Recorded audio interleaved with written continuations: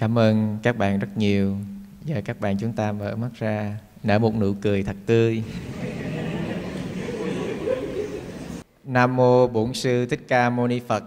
Ngưỡng bái bạch trên Hòa Thượng Đạo trưởng Tổ đình Hoằng Pháp. Ngưỡng bái bạch trên Đại Đức Trụ trì Đạo hiệu Thích Tâm Trường. Chúng con xin nguyện ngưỡng bái bạch trên chư tôn Thiền Đức Tăng tại trú xứ Tổ đình Hoằng Pháp, và có lời chào trân trọng đến với hơn 2.000 bạn trẻ có mặt trong khóa tu hướng Phật hôm nay. Nam mô Bổn Sư Thích Ca Mâu Ni Phật. Xin có gửi lời chào đến các bạn đang ở trên, cũng hướng lòng, hướng tâm về trong giảng đường chính ngày hôm nay. Xin chào các bạn. Và đặc biệt là chào mừng các bạn đến với bình nguyên vô tận. Mấy ngày nay mở mạng lên là các bạn cứ rần rần, sư thấy ai cũng waiting for you. Mình chỉ là người đến sau. Hey, biết em đã có người ở gần bên, nhưng anh sẽ vẫn đứng ngay đây và chờ em. Mà đặc biệt nữa là gì? Mưa giông bão tố chẳng quan tâm, đến ngày đêm kẻ si tình này chọn ở phía sau, thầm nhớ mong em baby. Nên giờ mới nói á, TikTok không phải để xem mà là để lướt. Chúng ta nói chuyện không bằng miệng mà là bằng ngón tay, không kịp nghe bằng tai mà là nghe bằng mắt. Các bạn rất là fast and serious. Rất là nhanh. Cho nên hồi bữa mới đăng lên clip giảng của sư lên trên TikTok, có chị kia có nick tên là Hằng nhảy vô comment đầu tiên: hello, sư thầy Thích Quang Hải.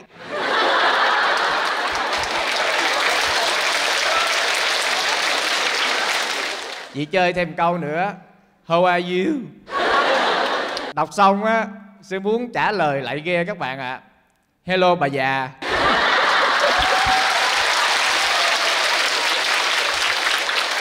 I'm fine, thank you, and you?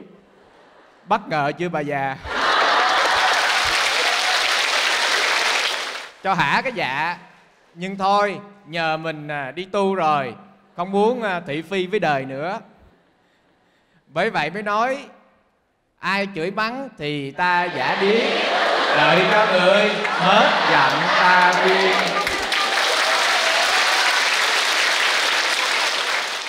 Hằng ơi, để yên cho thầy tu nha. Khổ quá. Cho nên vô tình trồng hoa, hoa không nở, vô tình cơm mình, nghiệp chàng môi.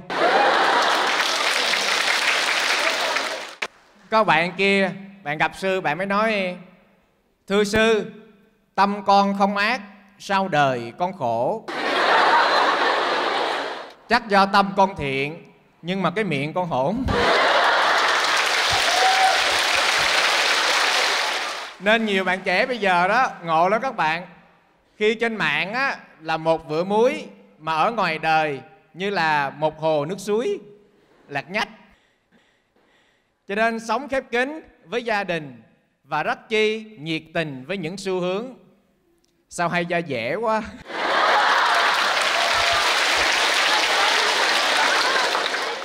Da dẻ đã rồi, còn gì là bù tỏn nữa. Bít cà bu. Ở đây các bạn nào là fan cứng, fan bê tông của cô Liễu 10 điểm không?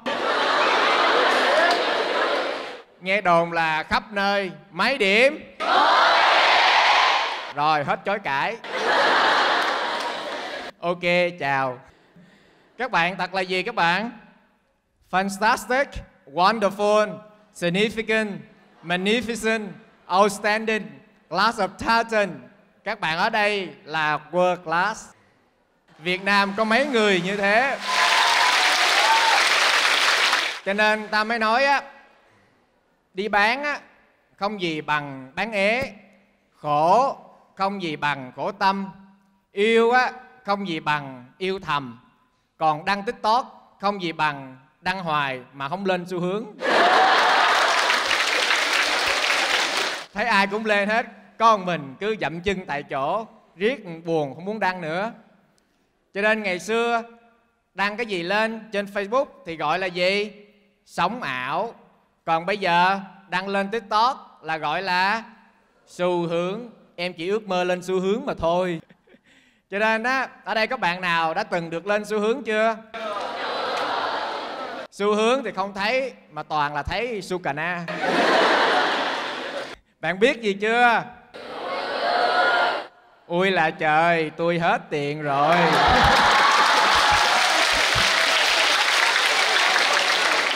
Cho nên chạy theo xu hướng á, có xấu không các bạn? Không có xấu nha.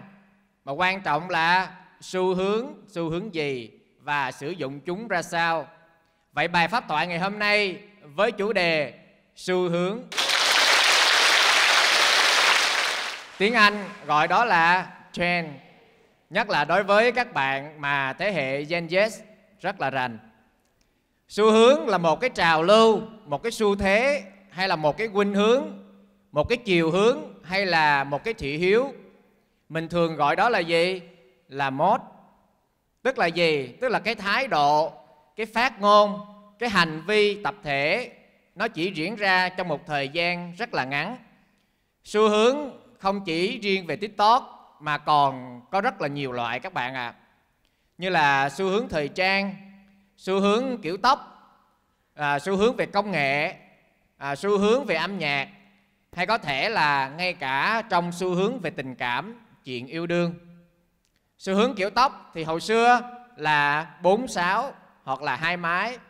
Bây giờ thì phải nhuộm chút xíu, có một chút màu với người ta gọi là matte color. Hoặc là xu hướng về thời trang. Hồi xưa mình thấy nhìn lại những bức hình hồi xưa mình mặc những cái bộ đồ đó, mình không hiểu tại sao mình lại can đảm đến vậy. Hoặc là xu hướng về công nghệ, bây giờ là phải là đứng xếp hàng dài để đợi iPhone 14. Xu hướng về âm nhạc, bây giờ không phải là những cái âm nhạc mà du dương sâu lắng nữa, mà chỉ giải trí một cách rất là tạm thời, đúng không? Nó phải có mix với nhau, phải có sập sình, phải có underground. Và ngay cả trong tình yêu bây giờ cũng là một cái xu hướng. Xu hướng gì các bạn? Sư ông Thiền sư Thích Nhất Hạnh á, có nói như thế này: con người luôn muốn được thương yêu khi cô độc, được khám phá khi óc tò mò bị kích thích. Vậy chúng ta thấy cái đời sống vật chất hay là cái đời sống tinh thần luôn cần phải có những cái dạng thức ăn mang tính cấp thời để thỏa mãn những cái nhu cầu hiện tại trong đời sống xã hội ngày nay. Đức Phật dạy chúng ta đó, có 4 loại thức ăn mà chúng ta cần phải biết. Đó là gì? Đó là đoàn thực, xúc thực, tư niệm thực và thức thực. Những cái thứ mà đi vào miệng, cơ thể chúng ta tiếp xúc với âm thanh, hình ảnh, hương vị, cảm giác và suy nghĩ hàng ngày.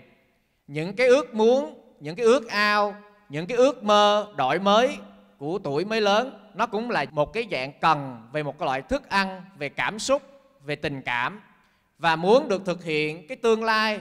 Và cuối cùng là sự biểu hiện của ý thức. Sự biểu hiện muốn đòi hỏi, muốn vươn lên, muốn thay đổi. Đó là những cái dạng thức ăn mà Đức Phật hằng khuyên nhắc người đệ tử của mình.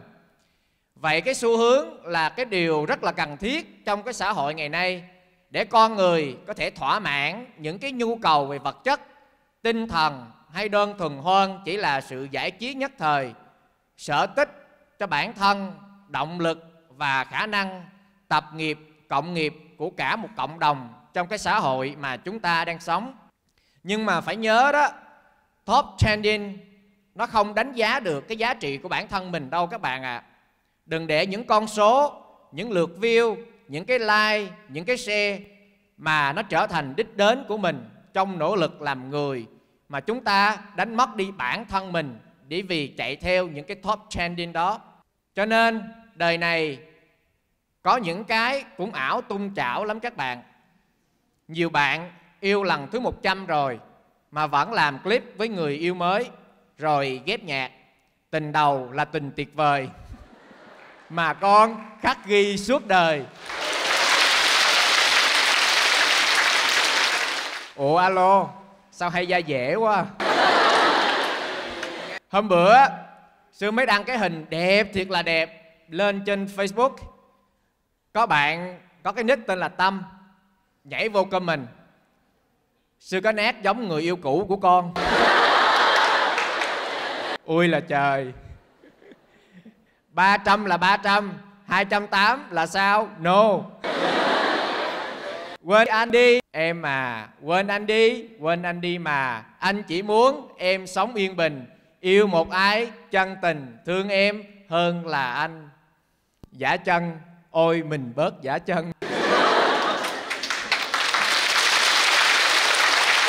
Cho nên lâu lâu á, các bạn mà nghe mà có khó tu á là phải đi để giải nghiệp, nghe chưa?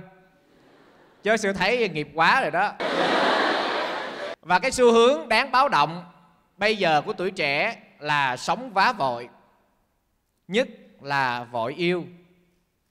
Vội đến, vội đi, vội nhạt nhòa, vội vàng, sum họp, vội chia ly, vội ăn, vội nói, rồi vội thở, vội hưởng thụ mau để vội già. Nên các bạn phải để ý, một người mà dám cho bạn mật khẩu Facebook thì chắc chắn rằng anh ấy sẽ có rất là nhiều cái nick Facebook.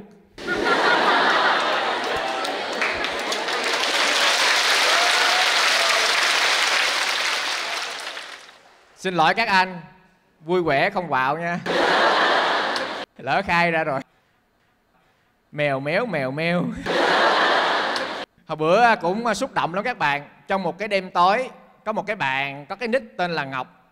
Bạn nhắn tin kể cho Sư: Sư ơi, sau một khoảng thời gian mình nhắn tin chào buổi sáng, chúc ngủ ngon cho anh crush. Cuối cùng anh ấy cũng trả lời tin nhắn của con rồi Sư ạ. Sư mới hỏi anh ấy trả lời sao? Anh ấy trả lời: đừng làm phiền anh nữa nhé. Ngọc ơi, sao tội nghiệp cho Ngọc quá Ngọc ơi. Ngô Tất Tố có nói trong tác phẩm Tắc Đàn về cái hoàn cảnh này: trời tối như mực và cái tiền đồ tối như cái tiền đồ của chị. Em thấy gì trong buổi chiều lạc lõng, đôi vai gầy không cõng hết cô đơn, tương tư cách trở đôi bờ, kẻ trong hoa rụng, kẻ chờ trăng lên. Cho nên người ta mới nói á, đời luẩn quẩn thèm qua nhớ lại. Con còn chờ gì ở một người đã hoàn toàn đã lơ mình rồi các bạn. Em không còn chờ người ta, mà em chính là chờ gì? Chờ chính mình, chờ mình tỉnh ngộ. Nên xin mấy anh làm ơn, nếu không có tử tế, xin đừng đẹp trai.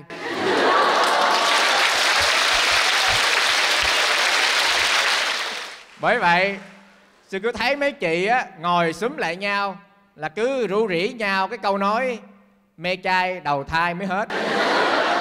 Giang hồ là chốn thị phi, mê trai là chuyện nữ nhi thường tình. Nên con gái bây giờ cũng hay kiểu hở chút là nhậu, là bóng cười. Mà Sư thấy có cười gì đâu, tối về ôm gối khóc không à. Bởi vậy đừng có bắt chước đua đòi mà chơi chọi. Một lần chơi dại là hại cả thanh xuân. Hình hài là một đóa hoa dại, so sánh sao được với những bông hồng lả lơi các bạn. Cho nên thật sự các bạn đã ngồi đây đã biểu hiện lên một cái hình ảnh rất là đẹp. Căn tánh của chúng ta vốn đã là hiền lành, Chúng ta là những người con gái của Đức Phật, những người con trai của Đức Phật. Cho nên chúng ta vì yêu quý lòng từ bi của Đức Phật, trí tuệ của Ngài, mà chúng ta đã chọn trở về Chùa Hoằng Pháp hôm nay và ngồi ở nơi đây. Cho nên chúng ta không đua đòi như người ta được đâu các bạn ạ. Đừng có cái kiểu mà sáng lên chùa, tối lên đồ, nghe chưa?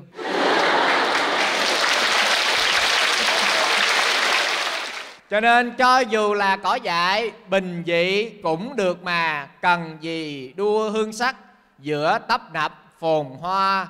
Điều mà ta chọn lựa vốn chẳng cần giống ai, biết đủ là hạnh phúc, trời xanh đã an bài. Người ta hỏi mình á, tìm gì giữa chốn trần gian? Dạ thưa tìm chút bình an đủ rồi.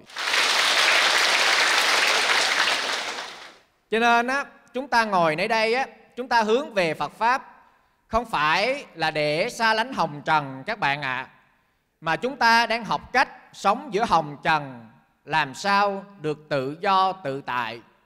Như cái hoa sen nó nhô lên giữa mặt nước, tỏa hương sắc giữa bùn lầy toái tâm.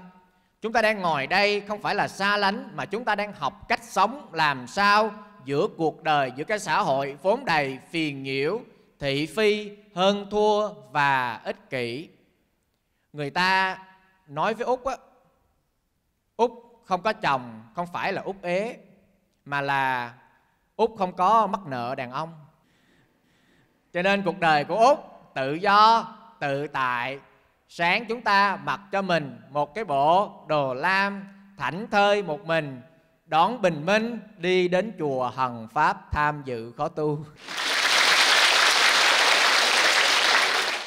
Cho nên á, chúng ta lựa chọn độc thân á, không phải vì tình yêu nó không quan trọng, mà vì nó rất là quan trọng nên không thể vội được các bạn ạ. Nếu ngày nào đó đó mà anh nào nhìn mình mà bảo trong em có vẻ sành đời dữ lắm nhỉ, các bạn phải trả lời liền: no no no. Vậy là anh chưa thấy em mặc đồ lam đi chùa Hoằng Pháp tu học rồi. Đẹp lắm anh ơi. Như một thiên thần nha anh. Em là hoa rơi cửa Phật. Kiếp sau xin nguyện làm đó sang. Anh còn non và xanh lắm.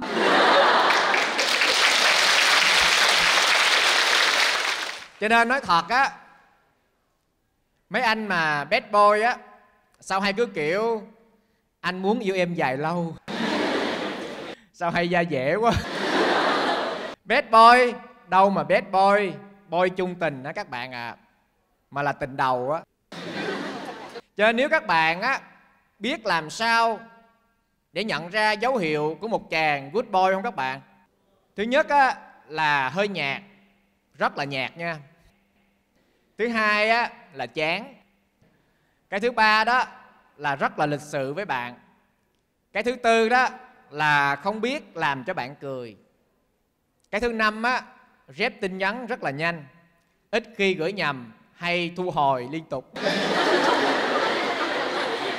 Còn mấy anh, mấy chị mà muốn tìm mấy anh chàng mà super boy á, thì kính thưa các bạn, mấy anh đang ngồi đây, thanh niên mới lớn mà biết đi chùa, tụng kinh, nghe Pháp, quy y Tam Bảo, thì các bạn muốn tìm người đàn ông tốt ở đâu nữa các bạn?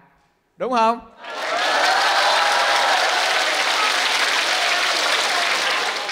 Cho nên xu hướng chọn chồng bây giờ đó, các bạn phải hỏi trước anh ấy: anh có tin nhân quả không? Anh có giữ gìn 5 điều đạo đức của nhà Phật không? Anh có biết ăn chay không? Anh có biết nghe Pháp Thoại không? Đặc biệt là của Sư Giác Minh Luật.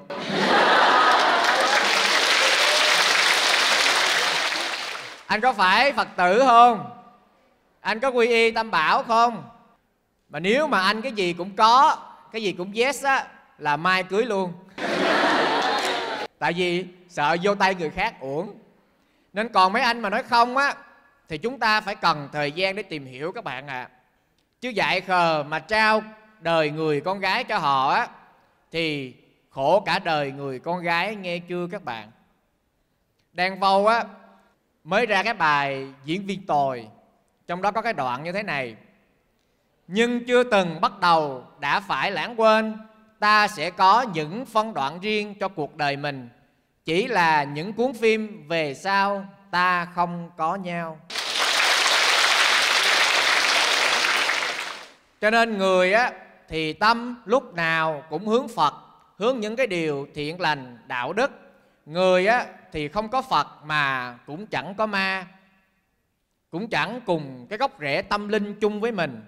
Đôi khi tà tà, cá độ đá banh, bán nhà, bay lắc, nợ ngập mặt, làm khổ cha khổ mẹ, bất thân phận nữ nhi, nay lưng ra cày thay mình trả nợ, đánh đập vợ con như cái phường vô lại. Mình thấy như vậy thì lấy chúng một người mà khổ cả một đời. Nên mới có câu hát gì các bạn? Vì quá ngu si hay vì em đã yêu vội vàng, vì cả tương lai nên là em trả nợ cu mang. Một nụ hồng thơ ngây, đôi vai phải chịu nhiều gánh vác, giờ mang thêm đau thương vì bởi kẻ phũ phàng. Người muốn yêu ai, người muốn kêu ai trong màn đêm tối tăm đọa đầy. Người muốn tìm gì ở dưới đấy ly rượu cay, đêm đêm khóc than mình em, cơm bưng nước rót cho chồng. Làm sao anh quên đi và thôi ngóng trong em buông đi hết trong lòng. Cho nên á, lúc mà mới gặp anh á, cứ tưởng là tình yêu sắp đánh, nào ngờ đâu là cảnh báo của thiên tai.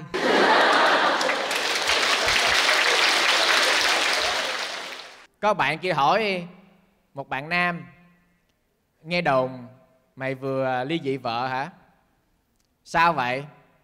Mày có chịu nổi một đứa mà hay chửi bới, nợ nần, rượu chè, cờ bạc, thậm chí đánh mày không? Ai mà chịu cho nổi được cái người như vậy? Vợ tao cũng không chịu nổi, nên tao chia tay. Cho nên cụ Nguyễn Du á có nhắc chúng ta như thế này: một hai nghiêng nước nghiêng thành, sắc giành đòi một, tài đành họa hai. Chữ tài đi với chữ tai một vần. Cho nên nếu mình có cái phước, mình có được cái nhan sắc, mình có cái khuôn mặt dễ nhìn, nếu mình mà không có đạo đức, không có cái tâm linh, không có sống, có tình người, có hiểu biết, có tỉnh thức á, thì cái nhan sắc kia đôi khi cũng là con dao hai lưỡi, nó quay ngược trở lại để làm hại cuộc đời người con gái nha các bạn. Cho nên có sắc mà không có sâu sắc thì coi chừng sắc bị chìm sâu.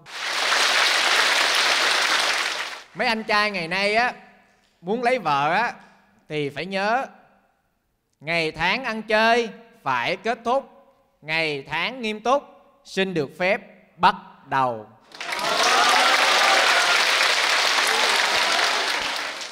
Cho nên chứ không phải mà những gì của anh cũng sẽ là của em. Nếu em đồng ý, kể cả khoản nợ 2 tỷ cũng sẽ là của em.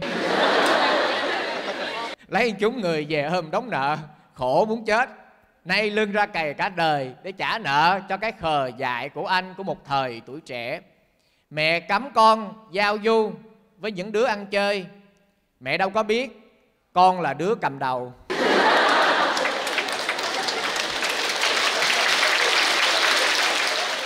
Bởi vậy mới nói đi khắp thế gian không ai tốt bằng mẹ, xài tiền của mẹ không ai lệ bằng con.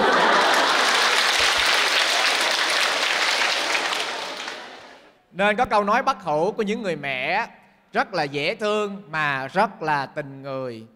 Đó, đi cho đã rồi về báo tôi nữa đó. Nghe mà rớt nước mắt các bạn à. Nghe một lần thôi là tỉnh ngộ, là thức tỉnh liền. Sao thương cuộc đời của mẹ quá, sao thương cuộc đời của những người con gái mà đã dành hết cả thanh xuân, tình yêu cho mình quá.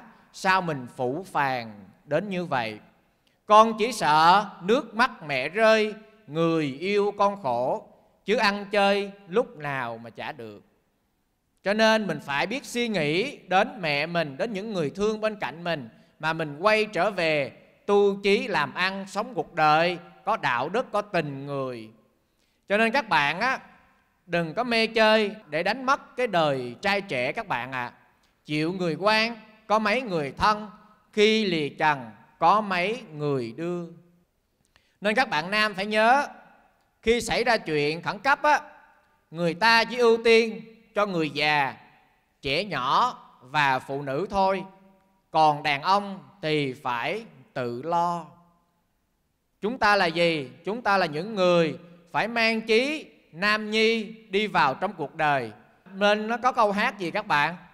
Vá khó để chăm lo một người con gái ấm no hạnh phúc đến khi cuối đời bởi nghèo. Quả nhiên là ai cũng thế thôi, chẳng ai chọn cách nắm tay một người mà quên đi hoàn cảnh trước mắt lầm than. Chỉ cần tâm hồn mình là nắng thì giông bão cũng hóa trời xanh. Các bạn nữ ngồi đây, chúng ta phải nhớ, quay trái, quay phải, quay 360 độ, nhưng nhất quyết không quay lại với một kẻ vũ phu. Người đã đang tay dùng cái tay đó mà đánh mình, mà làm mình khổ rồi, mà nay mình vì một chút yêu, chút thương, chút nhớ mà quay lại nữa thì tội nghiệp cho chính mình lắm. Anh trao tôi chiếc nhẫn, nhưng mà là nhẫn tâm. Nói với các anh á, em đâu phải bà bán gà đâu mà anh đòi cho anh 1 ký ức. Em bây giờ phải là một cô gái, ba phải đẹp, phải giỏi, phải tự lập và tự lo. Chứ đừng để bạn của mình cũng đồng trang lứa đi ngang qua một cái là Gucci, là Chanel, còn mình toàn là mùi dầu gió, Phật Linh, Salon Bath. Tủi thân thì các bạn à. Chưa yêu anh em còn e ngại, yêu anh rồi em muốn lạy anh luôn.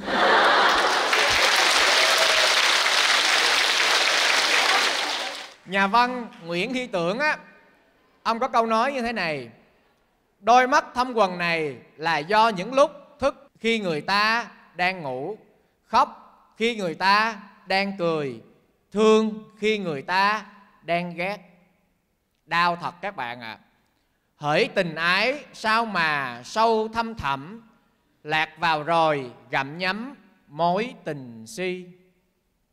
Trong cái tác phẩm Con Cú Mù á, có đoạn như thế này: trong sâu thâm thẳm từ đôi mắt mênh mang của nàng, tôi đã thấy trong một khoảnh khắc tất cả sự sa đọa của đời mình. Có đôi lúc nào đó chúng ta phải nhìn vào sâu đôi mắt của người thương của mình để thấy mình đã làm họ khổ như thế nào. Mình đã ăn chơi, mình đã phá hại cái đời bản thân mình, trai trẻ của mình. Để gì? Để làm người thương của mình trong đôi mắt ấy thấy hình ảnh mình đã hiện rõ bằng sự sa đọa, thích thú ham vui của bản thân mà làm người mình thân phải khổ. Bởi vậy Phật dạy đó các bạn, ái tình là cái sợi dây ràng buộc nhất trên thế gian này.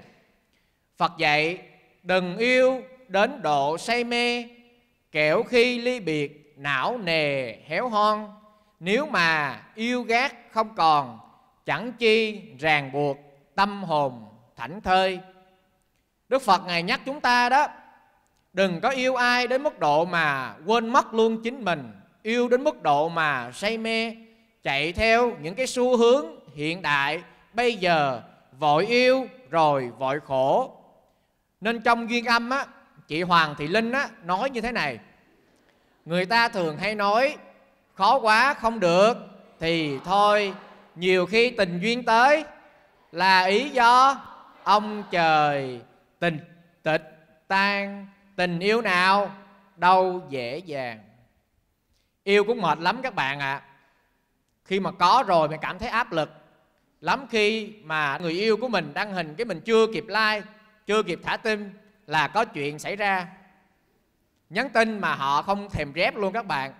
Where are you now? Rồi có khi nào yêu thôi, chứ đừng cái kiểu mà what are you doing?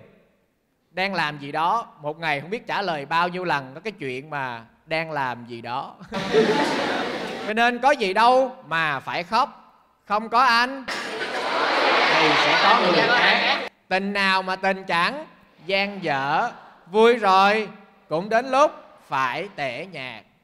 Lời biệt ly buồn đến mấy cũng không thể nào làm cho em gục ngã đến mức tuyệt vọng. Chỉ là vết thương sâu một chút thôi anh à. Ngày mà anh tìm đến, em tin anh thật lòng và yêu em bằng những cảm xúc tự nguyện. Làm em quá yêu nên mù quáng đến yếu lòng. Mỗi lần thấy mấy các bạn nữ mà buồn chán gục ngã như vậy đó, sư cứ nhủ thầm ở trong lòng: con ơi đừng khóc, bóng tối trước mắt sẽ bắt con đi. Con ơi đừng lo, con ơi đừng cho tương lai vụn tắt. Sâu trong màu mắt có chút tiếc nói, phút cuối chỉ vì con đâu hề sai, con đâu thể mái để trái tim đau. Đó là sư đó nha, bởi vì sư có tu nên sư mới nói vậy. Còn mấy bạn thân á, nói làm sao các bạn? Vừa lòng tao lắm.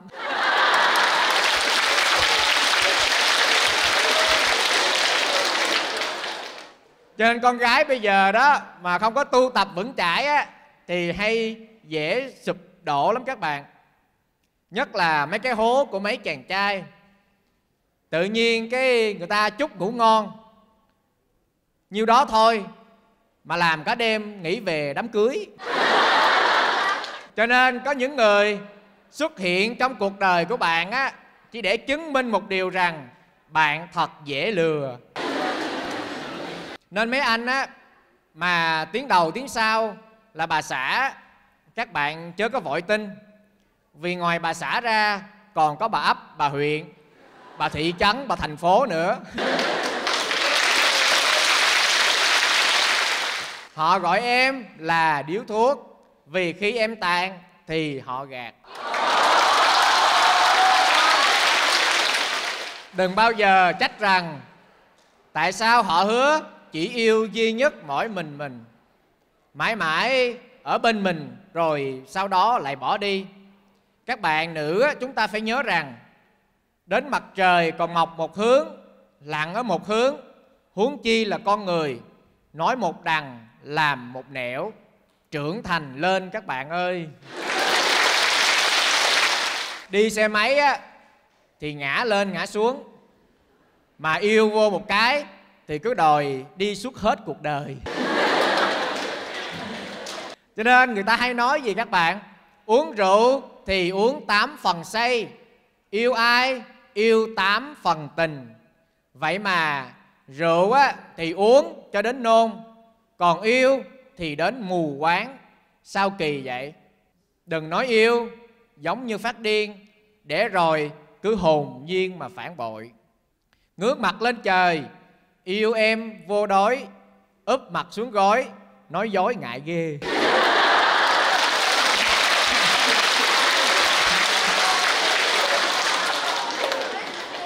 Phải dặn các anh á, đừng tìm ai khi anh đã có em, đừng tìm em khi anh đã có ai.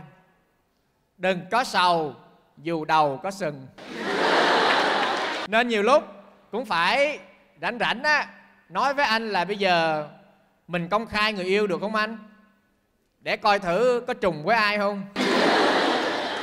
Bởi vậy thật vô nghĩa. Biết trước kết quả như thế này thì tội gì phải tranh giành đấu đá với bọn họ làm gì.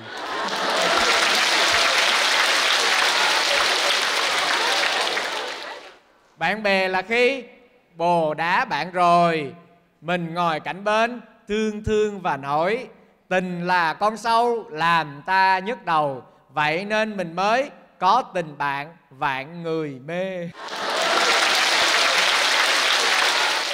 Nên người ta mới nói á các bạn, mối quan hệ mà không có công khai không có ồn ào, không chụp hình, không bị cắm sừng, cũng không bóc phốt, thì chỉ có thể là duyên âm thôi.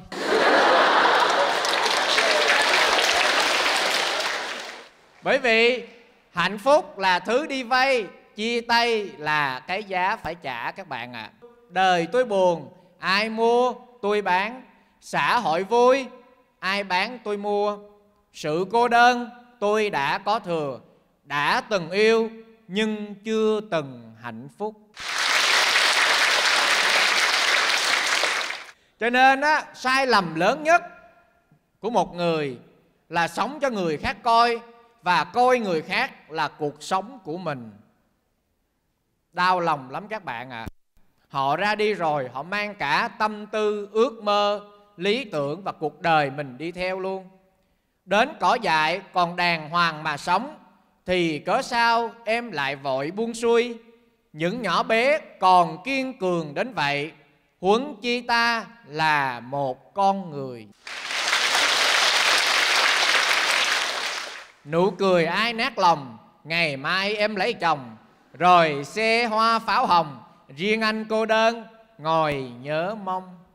Thuê bao viết khách vừa gọi, hiện không liên lạc được. Người bạn từng thương, đi thương người khác rồi. Xin quý khách đau lòng đừng gọi nữa. Ta nghĩ người này như thế, người kia cũng không khác gì. Nhưng thật lòng đâu thể trách đời vì chuyện chi ly. Rồi một sớm mai thức dậy, sao nhiều đêm ta ước mi. Mới hay người đời nói thật, ai rồi cũng phải chia ly. Nhìn em xa xôi cuối trời, thuyền anh không bến đợi. Tình yêu nay hết rồi, xin cho con tim được nghỉ ngơi. Ai tắt đàn cho hạnh phúc tối thui, ta cố vui mà nỗi buồn cứ tới. Cho nên các bạn ạ, ai mà sống nội tâm á, thì họ thường rất là dễ bị nội thương. Cảm xúc của em quá tải nhưng chẳng thể trải lòng. Khi tâm trạng của các bạn mà không tốt á, những thứ nhỏ nhặt nó cũng có thể khiến cho lòng mình trở nên tức giận. Đầu óc mà không thông á, thì vác bao ni lông cũng thấy nặng. Đã khi rồi vẫn ngồi đếm sao, đếm xong rồi mới thấy tào lao. Đau buồn đến mức mà cố nhạc sĩ Trịnh Công Sơn á, ông nói: không có em buồn vui với ai, không có em lụa gấm nhạc phai. Ai đã chia người mãi xa người, ai giết đi tình đang lứa đôi. Hôm nay đi mua hàng, chị bán hàng bảo với tôi á, nếu em thật lòng muốn mua thì chị sẽ bán rẻ cho một chút. Các bạn nghe rồi đó, thật lòng thì sẽ rẻ một chút các bạn ạ. Hồi chiều á, đi khám bác sĩ hỏi mắt em đau không? Anh ấy mới trả lời mắt em đau lắm. Bác sĩ ơi, còn thuốc ngừng thương không ạ? Ta mua viên thuốc ngừng thương, mà người nhầm thuốc tơ vương cả đời. Cho nên các bạn phải nhớ, sống trong cái cuộc đời này á, càng để tâm đến điều gì, điều ấy càng dày vò bản thân các bạn.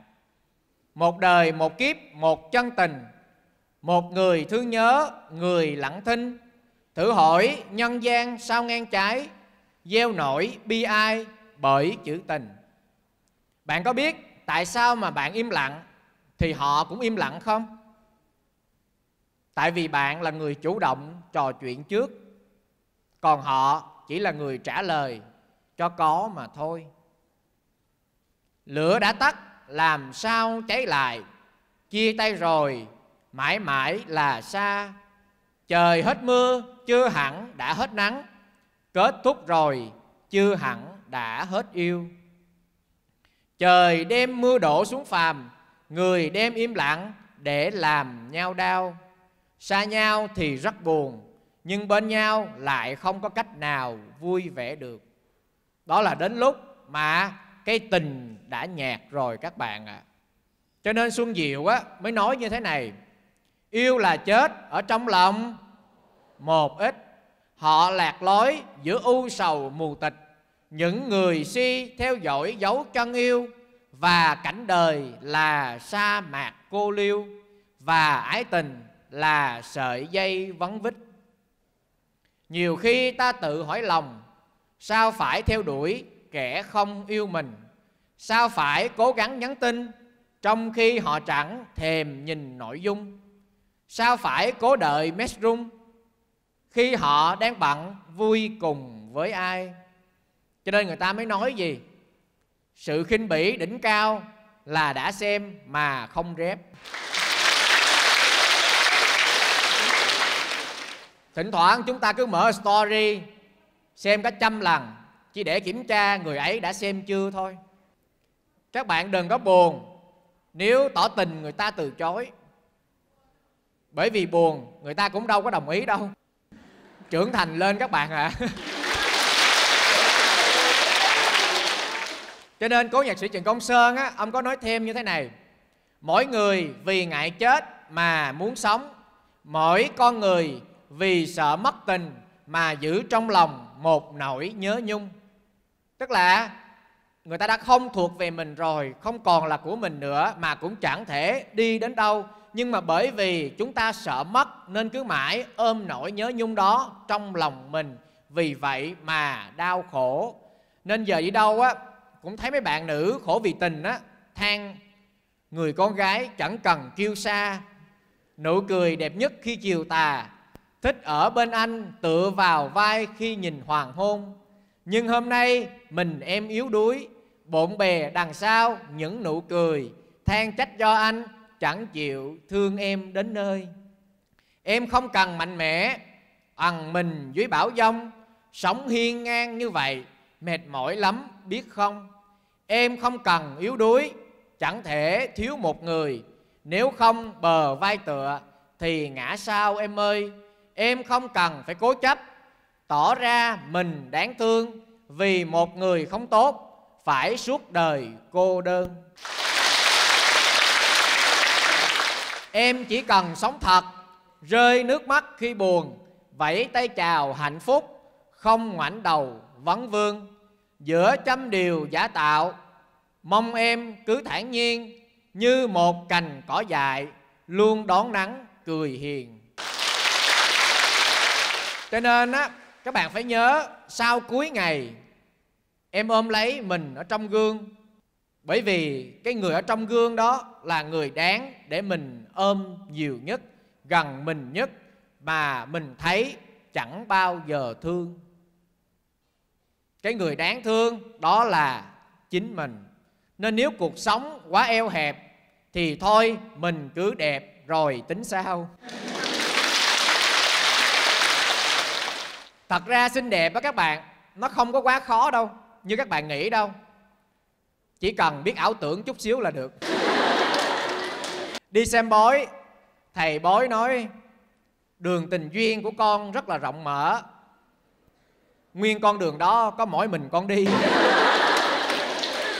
Nhà văn Bạch Lạc Mai có nói như thế này: rồi sẽ đến một khoảng thời gian mà tất cả mọi thứ đều nặng nề, tất cả mọi việc đều khiến mình hoang mang, và tất cả mối quan hệ không đáng tin cậy. Vào khoảng thời gian đấy, mình cứ mãi tự hỏi tại sao hôm nay mình vẫn cứ phải chịu đựng thế này.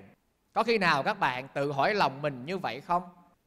Đức Phật Ngài dạy cho chúng ta rất là nhiều bài pháp, và Đạo Phật đi đến cuộc đời này đã mang và xoa dịu cõi lòng của bao nhiêu con người. Ngài đã dạy về cuộc đời, về khổ, tập, diệt đạo, thương yêu, xa lìa khổ, thù ghét, gặp nhau khổ. Và để nhìn nhận được cái khổ đó, chúng ta phải vững vàng cái tâm của mình, phải nhìn đời bằng con mắt tùy duyên. Tùy duyên mà bất biến, bất biến mà tùy duyên. Sống được cái tinh thần tùy duyên đó thì lòng của chúng ta sẽ nhẹ đi rất nhiều các bạn ạ. Cho nên cuộc đời này đôi lúc thỉnh thoảng nhìn lại nó chán như cái cảnh mà đặt hàng ở trên mạng các bạn ạ. Hình ảnh minh họa thì đẹp lắm, mà thực tế thì quải chệ đậu. Lấy ra rồi so lại ở trên mạng khác một trời một vực.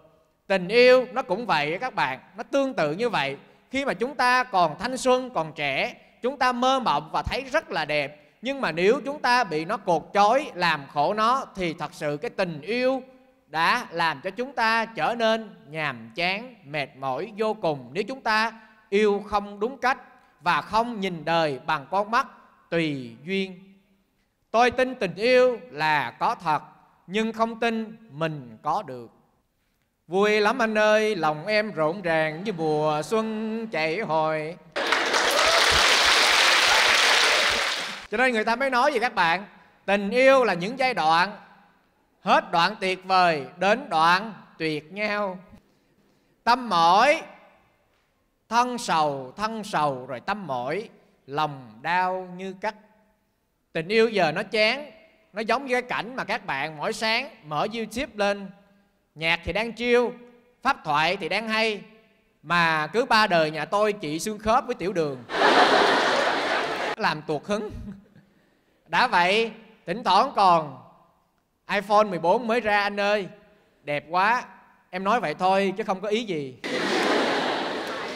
Sáng nay ngủ dậy em nghe điện thoại nó kêu beng beng, em tưởng ai chuyển khoản cho em. Nói vậy thôi chứ không có ý gì nha anh. Bạn biết gì chưa? Mình hết tiền rồi. Phải gửi cho các bạn mà chưa có vững chãi trong tình yêu đến với nhau vì nhan sắc vẻ bề ngoài, đến với nhau vì tiền bạc của nhau, mà chúng ta chưa đủ có sự vững vàng để sống, mà lúc nào cũng như tầm gửi, cứ nương vào người khác để mà sống, thì cuộc đời của chúng ta biết chừng nào mới tự lập và tự lo. Là người con Phật, chúng ta luôn được nhắc nhở phải sống như thế nào mà vững chãi và thảnh thơi. Vững chãi được rồi thì mới được thảnh thơi nha các bạn. Phải sống một cuộc đời tự lập, đứng trên đôi chân của mình, đi làm cực khổ như vậy mà cái đồng tiền chính mình làm ra mới là cái đồng tiền ý nghĩa và giá trị. Cho nên đừng bao giờ biến mình trở thành sugar của ai cả. Mình phải là bản thân mình, mình là một người con gái của Đức Phật, đại bi, đại trí, đại hùng, đại dũng, mạnh mẽ, hiên ngang. Và cái tình yêu mà chúng ta có sự tự lập, chủ động thì không có ai có thể khiến cho chúng ta khổ cả. Bởi vì chúng ta đâu có lệ thuộc ai đâu mà khổ. Cho nên có cũng được, không có cũng không sao, bởi vì ta đã vững chãi đôi chân bước vào trong cuộc đời này rồi. Cho nên chúng ta đừng có mà còn trẻ cứ ngại khổ, ngại lười. Chúng ta cứ lúc nào cũng ném mình vào trong những cái ăn chơi sa đọa, hưởng thụ. Mà tuổi trẻ mà cứ như vậy hoài thì làm sao tương lai của chúng ta trở thành con người làm điểm tựa cho người khác được các bạn. Cho nên tuổi trẻ chúng ta lúc nào cũng tìm kiếm những cái điều mới lạ, chạy theo những cái xu hướng mới, mà thử thôi cho biết một chút thôi. Thấy nó mà ngộ ra rồi, chán rồi là phải từ bỏ để làm lại cuộc đời. Các bạn đồng ý không? Cho nên á, một cái trái tim nhạy cảm, một cái đầu mà suy nghĩ nhiều á, sư hỏi các bạn, đó là cái món quà của kẻ tử tế hay là sự bất hạnh trời ban? Một cái người mà lúc nào cũng nhạy cảm với những cái suy nghĩ vu vơ, những cái lời nói, những cái ánh nhìn của cái người khác, lúc nào cũng vì vậy mà khóc hằng đêm, cứ buồn hoài. Mà một cái người mà lúc nào cũng có cái đầu suy nghĩ nhiều, mình tưởng rằng đó là gì? Đó là cái món quà của sự tử tế. Nhưng mà đôi lúc đó là sự bất hạnh đó các bạn. Chúng ta sống không giận, không hờn, không oán trách, sống mỉm cười với thử thách trong gai, sống vươn lên theo kịp ánh ban mai. Ta phải sống với cuộc đời đáng sống. Cho nên tháng ngày biền biệt chảy xuôi, chuyện nhân gian ấy gì rồi cũng quên. Hóa ra người đời nói thật, tim đau đâu có được gì. Chúng ta tự giày vò bản thân mình, đau khổ hoài, tính ra rồi cái người thiệt thòi nhất là mình thôi. Cho nên thời gian sẽ chữa lành mọi vết thương các bạn ạ. Như ai đó đã từng nói, đúng người mà có muộn chút cũng chẳng sao. Đừng vá vội. Những cái tiêu chuẩn chọn chồng của các bạn hồi nãy đã nhớ chưa? Cái câu đầu tiên là phải hỏi anh có tin nhân quả không?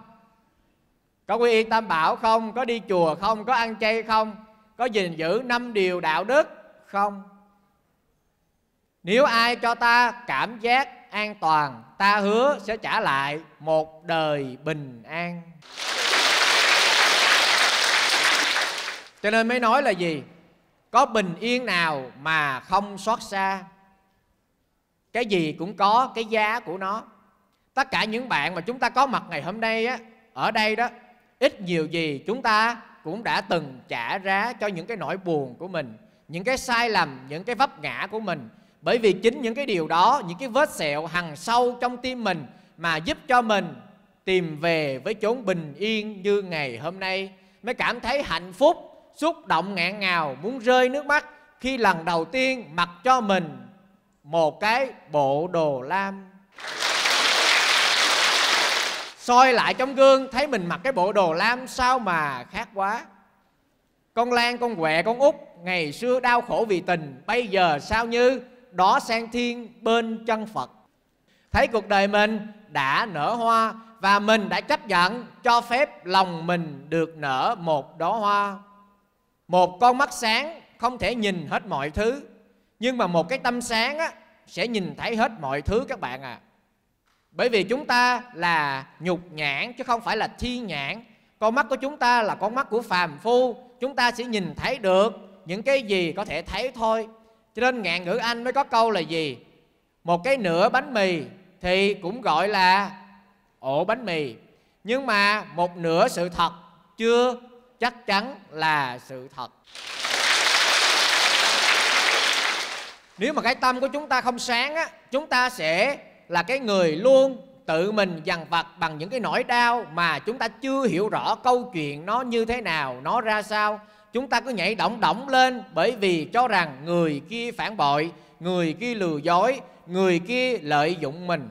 Mình nhìn bằng cái con mắt phàm phu, con mắt nhục nhãn mà vội đánh giá, vội phán xét, vội cho mình là người bất hạnh nhất đời. Vì vậy mà khổ đau, chán ghét cuộc đời này.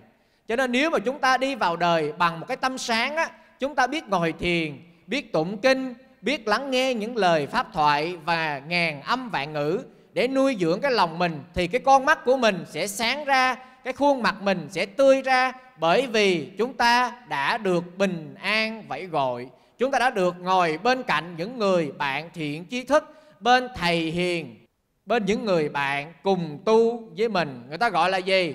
Đạo hữu, tức là những người bạn lành. Như vậy ngày ngày mình được nuôi dưỡng, được tắm mát, được rửa sạch những cái phiền não, những cái đau khổ, những cái giận hờn, những cái ích kỷ, thì tự nhiên ngày đó tâm mình sẽ sáng ra. Một khi đã sáng ra rồi, chúng ta nhìn cuộc đời này rất là rõ. Đôi khi chỉ nhìn từ xa thấy nó và mỉm cười thế thôi. Không phán xét, không lên án nữa, bởi vì hiểu rõ được cuộc đời và soi đời bằng một cái tâm sáng. Cho nên chúng ta không cần thay cái màu của bầu trời các bạn ạ, mà cái cần thay đổi là cái màu kính râm trên đôi mắt của mình. Người đời lao nhau về chốn nhộn nhịp, ta thầm lặng rút về chốn bình yên. Bước ra đời một cái, thấy bao nhiêu người đau khổ, tất bật hơn thua, bon chen, ích kỷ, tham sân, tội lỗi, thì chúng ta thấy mình vừa qua mình đã có được những phút giây thiền quán, phút giây ngồi lại bên nhau thanh tịnh bên màu áo lam dưới mái chùa. Chúng ta thấy sao đời mình may mắn như vậy, đời mình hạnh phúc như vậy, bởi vì mình đã có được chỗ tựa nương, có được gốc rễ tâm linh để trở về. Đó chính là Đức Phật, một bậc thầy từ bi và trí tuệ.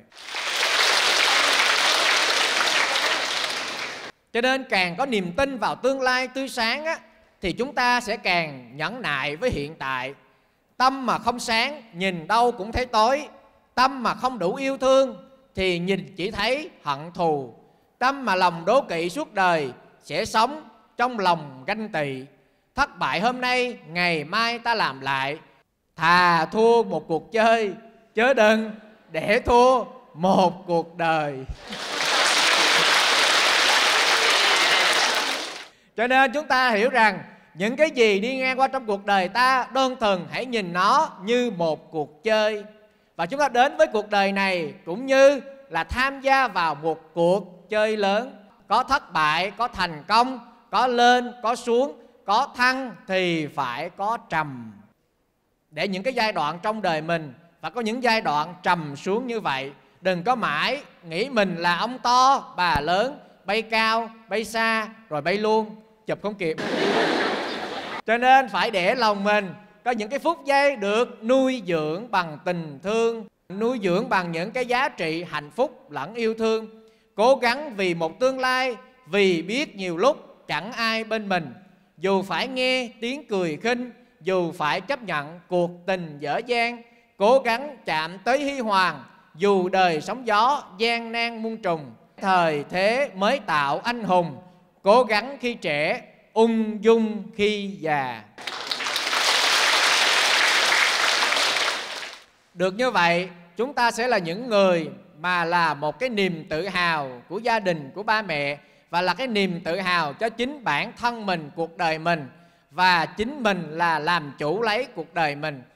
Và chúng ta sẽ tự soi sáng và có điểm tựa nương bằng cái gốc rễ tâm linh mà Đức Phật Ngài đã dành cả cuộc đời của Ngài, hy hiến cuộc đời của Ngài sống vì mọi người. Chúng ta cũng vậy. Cho nên khi nào mà có duyên thì chúng ta đi với một người, còn hết duyên thì đi với mọi người. Các bạn ở đây một mình mà có thấy cô đơn không?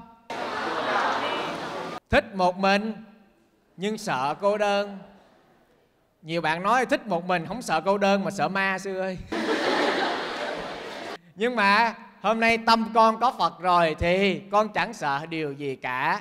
Chỉ sợ lòng con yếu mềm, không đủ vững chãi để tiếp tục đứng lên. Nam mô Bổn Sư Thích Ca Mâu Ni Phật.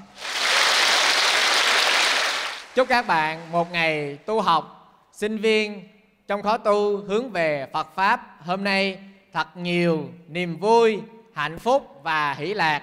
Tự mình là bó đuốc soi sáng cho cuộc đời mình. Mấy điểm? Dạ vâng, thank you, thank you.